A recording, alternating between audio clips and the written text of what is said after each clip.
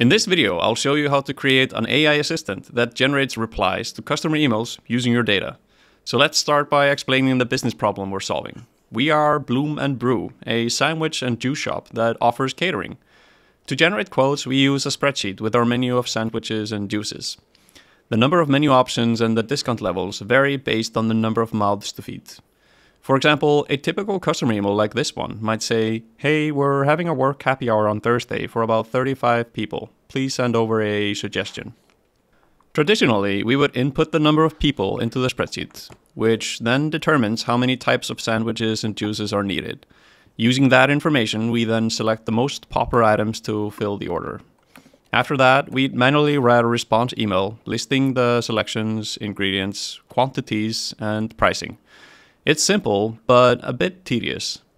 With advancements in AI, specifically language models like ChatGPT, we can now streamline this process. We've created this custom GPT Assistant, and it's connected to our spreadsheet via the GRID API. So let's copy and paste this email into the assistant. It starts communicating with the spreadsheet to gather the necessary data. And now for the magical part. As you can see, it has created a catering price quote with the correct types and number of sandwiches and juices. And here near the bottom, it has added information about pricing and the discounts that have been applied. Because we already entered the same inputs into the spreadsheet here on the left, we can easily verify that the generated quote is correct. When the assistant calls the GRID API to use the spreadsheet, the original one is not affected. Instead, it uses a copy. To demonstrate that, let's imagine Ashley replies and says it's now for 50 people. Again, the assistant starts querying the GRID API, and it should come back with a larger selection of sandwiches and juices. And it does. We can see that now, because it's 50 people, it suggests 5 different types of sandwiches. Then it goes for 6 types of juices, as defined in the table over here, and the discount is updated as well from 20 to 25%. Now we can take this generated email price quote and use it to reply to Ashley.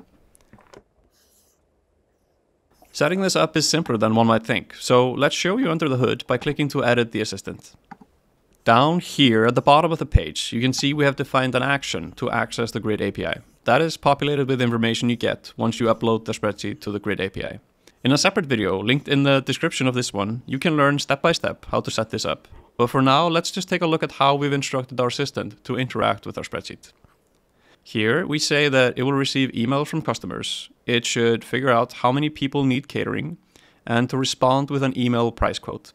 We broke it up into 4 steps. Input the number of people, read the number of menu types from the designated cells, fill in the quantities accordingly, and finally, calculate and format the price.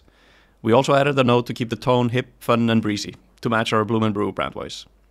What's amazing is that all of this is done using plain language, just like you would use when training a real employee. Below this line are instructions that are automatically generated by the GRID API to explain to your GPT how to interact with the spreadsheet. Again, this is something you're provided with when you go through our GPT setup guide. And that's how you connect a custom ChatGPT to your own spreadsheet and build a powerful, time-saving business tool. It brings together your existing data and business logic with the conversational intelligence of GPT to automate repetitive tasks. If you want to learn how to set this up from scratch, check out the link in the description for the step-by-step guide.